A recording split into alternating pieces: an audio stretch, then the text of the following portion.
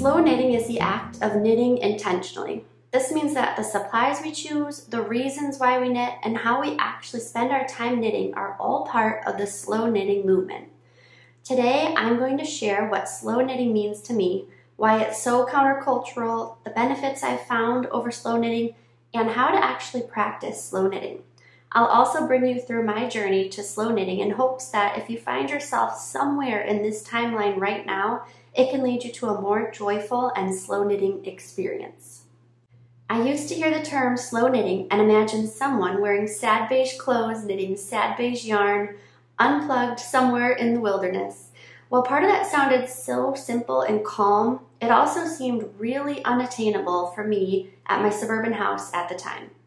Then I realized that I'd let one image or description of someone talking about slow knitting years ago define my whole idea of the practice. While everyone has different values and priorities, even within slow knitting, the umbrella definition is being mindful about why we knit and how we knit. See, some people knit to relieve stress. Other knitters have become more mindful of where their yarn comes from and how it's produced. Many of us care most about knitting intentionally and unrushed, to knit for the process and not just for the end product. And all of us feel the effects of social media, which has brought a rise in consumerism and comparison in the knitting world that wasn't there before, or at least not at our fingertips. I'm somewhere in the camp of defining my version of slow knitting as knitting for the process and not the product. I admit I don't only knit with natural fibers. I enjoy good Hobby Lobby acrylic just as much as 100% wool. And even though I began knitting 15 years ago to relieve stress out of college, and it's seen me through 4 pregnancies, babies, and even postpartum depression, I still primarily knit for the moment of knitting. While I do take my yarn on the go with me, I prefer setting up a cozy space on the couch in the evenings with a warm cup of something seasonal, a little snack, and my knitting. All knitting for me has become slow knitting. Not because I'm in the wilderness or being a yarn snob or because I'm super stressed all the time, but because I choose to set apart my knitting time as cozy and intentional. I no longer race through my knitting projects to be done or hoard yarn just because there's a sale. But my slow knitting is now centered on knitting for joy, and that to me is found in cozy knitting moments, knitting slowly instead of rushing through the process. The current culture of knitting on social media is telling us this: your knitting needs more, faster, bigger, and better. No, seriously, do any of these sound familiar? The first one says that we need more patterns. Recently, our pastor shared a sentiment that went something like this: we live in homes that are bigger than ever before, and we use them less than ever before. For some of us, the same can be said for our yarn stash and our pattern collection. Now, I'm a pattern designer, so I don't point my nose up at designing and pattern releases. While designing isn't my livelihood and full-time income, it's become an important creative outlet for me over the past several years, and I'm very grateful for it. Like I said, it's seen me through postpartum depression and contributes to our simple family fun time budget. At the same time, algorithms and the pressure that's put on the designers and dyers alike trickle down to even the hobby knitters. Designers need to churn out new designs multiple times a year to stay relevant. Dyers need new collections for almost every holiday. We're consuming patterns and yarn faster than we did before social media and all the pattern sharing websites existed. And still, we're being shown more and told that we need it all. The next thing we're being told is that we need a bigger yarn stash. I frequently share my yarn in an old painted hutch in photos online. It brings me joy and inspires my knitting, plus it's just plain pretty for our home decor. But recently, I've pared down my yarn stash. It's no longer in that beautiful, gigantic yarn hutch because I just wasn't using it all. Despite a quick scroll on Instagram at the beautiful new yarn collections, I shop my stash first, but I didn't used to. My yarn collection did used to be more of a hoard until I realized that I didn't know what yarn I owned, if it was under the bed or stuffed in the bottom of the hutch, and if I had 1 ball or 5 balls. Even though I decluttered my yarn and keep it a realistic size, the temptation to buy more likes to try to sneak back in. The sad truth is that we live in a world that makes reels about hiding our yarn in the fridge, lying to husbands about how much was spent on yarn, and buying patterns that we never even will knit. We need to knit faster. Slow knitting is countercultural because we want to knit faster. We'll work on 10 whips or works in progress at a time and learn tips and tricks to use our needles quicker. We even watch knitting influencers make multiple sweaters a month and compare their knitting speed and time devoted to the craft to our own, and we end up unhappy. Sometimes we think about our busy days and think, I can't wait to get home and knit later. Only when you get home and knit later, you think to yourself, I have to hurry to finish this blanket by tomorrow's baby shower. What if we shifted our focus around knitting from product to process? That doesn't mean that you don't care about having a finished product. It just means that we focus on enjoying the process and the journey of knitting along the way. We need better tools. Be honest. How many different types of knitting needles do you have? If you're still finding out if you're a bamboo or metal needle lover, keep testing. But if you've already discovered that metal clinking on metal drives you nuts, or that tiny 9-inch circulars hurt your joints, why are you keeping them? Sometimes we buy and hold on to what was promised by another knitter to be life-changing in your knitting. Pom-pom makers, looms, blocking mats, insert whatever you just had to have because someone made it look like a must-have online. We've all been there. We're constantly being sold from sales that seem like they'll only come once in a lifetime, and products that were bought or given to an influencer and are really barely or never really used themselves. As a knitting blogger, I can attest to the struggle of sharing what you love even if it's not trending right then. If you want to knit, the necessities are yarn and needles. Of course, we all like to add some fun project bags, stitch markers, and yarn bowls because we're human. It's when we're constantly collecting the newest, greatest thing that we might want to evaluate what we actually like and use. What are 6 slow knitting practices that are countercultural? Following your own knitting style, not just the must-have patterns or yarn. Taking the time to mend your knit socks instead of casting on or buying new. Buying yarn for the pattern you already bought or saved. Knitting to enjoy the process, not to add to your busyness. Ignoring the pressure to keep up with the Joneses knitting on social media. And setting and reaching realistic knitting goals based on your life. What else does slow knitting have going for it? There's a lot of research on how knitting keeps us healthy. But the physical benefits don't actually benefit us if our knitting is actually causing more stress. But the act of intentional slow knitting in particular can have enormous health benefits. When you knit for your own enjoyment, you stay in a calm and mindful mood rather than feeling rushed or competitive. Working with and interacting with natural fibers gives you the benefit of being in nature even when you're indoors. Knitting mindfully keeps you focused on the rhythm of the needles, which has been proven to release serotonin, which is associated with calmness. Slow knitting with other like-minded knitters connects you with a community.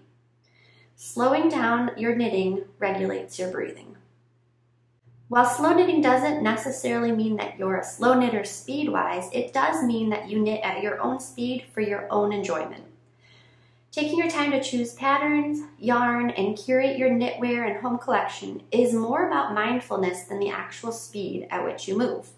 So how do we actually practice this slow knitting? Whether you're knitting alone or with a group, practicing slow knitting during the actual act of knitting is important. You have your supplies, and I'm going to assume you're knitting and not scrolling Instagram, so this is how we practice slow knitting now that it's actually time to knit. The first is the environment, the feeling. The first way to be intentional and set up a whole slow knitting mood is to focus on your senses. Look around you. Do you have a favorite chair that you knit in? Maybe a favorite side of the bed or couch? Or maybe you're a front porch knitter. When you're getting ready to sit down and knit, try to plan out and grab a few things that will make it an even more enjoyable moment. A bath with bubbles, candles, soft lights, and wine is more enjoyable than just a warm tub of water. In the same way, prep your knitting time first. Here are a few ideas. Use warm lights, not fluorescent. I avoid overhead lights altogether and use tableside lamps and candles when the sun goes down. Listen to an audiobook or music. I've been really into the Vampire Knitting Club series by Nancy Warren, and the audiobooks by Sarah Zimmerman are fantastic. I'm also on a big instrumental folk music kick because I can still count stitches in my head, but it's upbeat. Scent is important to me while I'm knitting. It inspires my designing, hence the sweet cider cabin socks. I'm a big fan of candles that smell like baked goods, so it helps scratch my itch for late night snacking. Watch something easy. In the wintertime when it gets dark by 4:30 p.m. here, I do like to watch TV while knitting. I prefer fun and easy to watch shows like Parks and Rec, The Office, Seinfeld, and New Girl. It makes my knitting more enjoyable too, since there aren't any tense scenes to mess up my stitches or tension. I also really recommend slow TV knitting videos, either straight from Norway or my own YouTube collection. Next, look at the intention. When you're sitting down to knit, it can be helpful to think about why you're knitting. That may seem silly. I mean, you like knitting, right? But let me explain. We all pick up our needles for some reason. Tonight, are you working on yours to relieve stress after a long day? Maybe you're hoping it will bring joy to work on those cables tonight.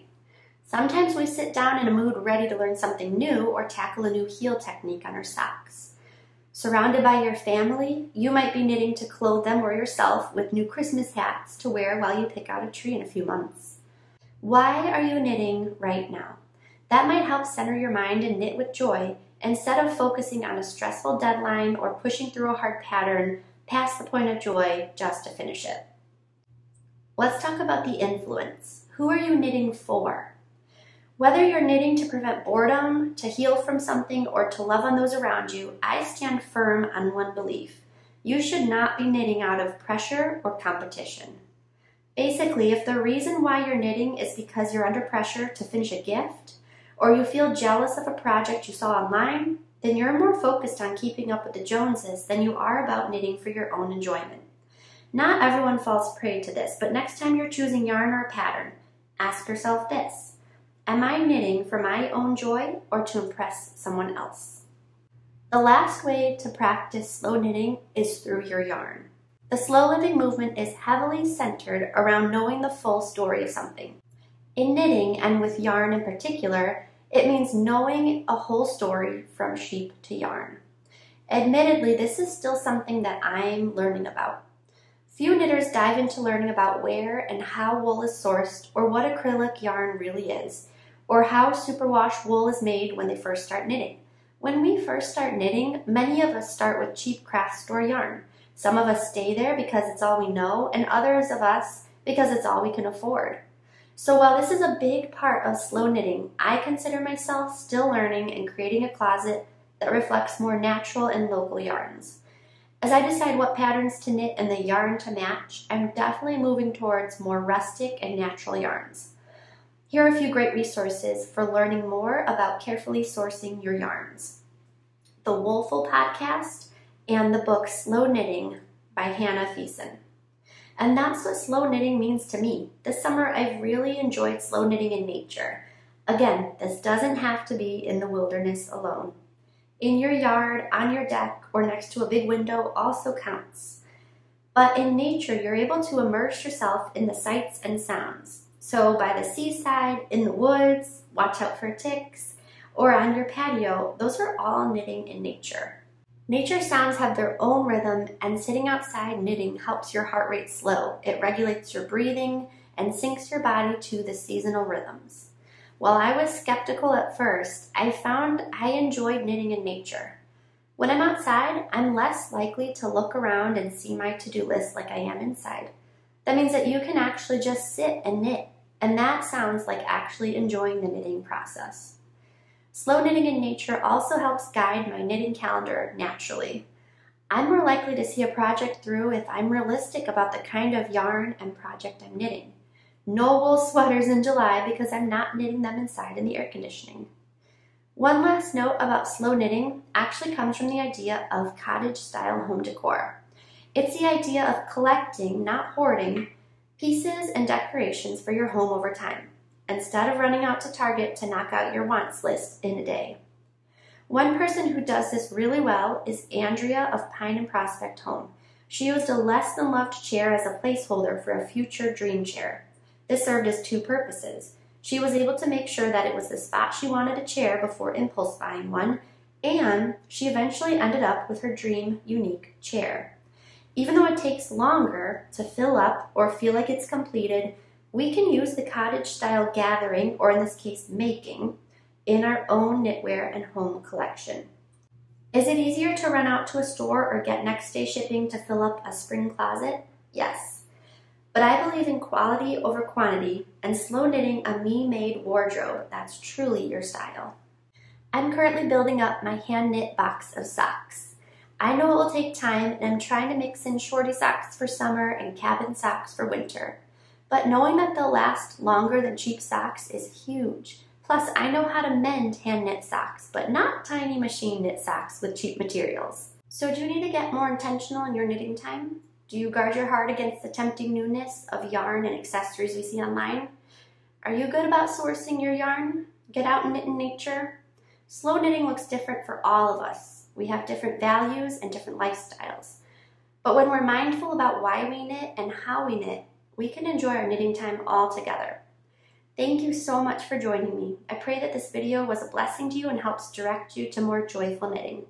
If you have other slow knitting suggestions that you use, or just want to say hi, please leave a comment below. You can also connect with me at thisyellowfarmhouse.com and on Instagram at thisyellowfarmhouse. Stay cozy.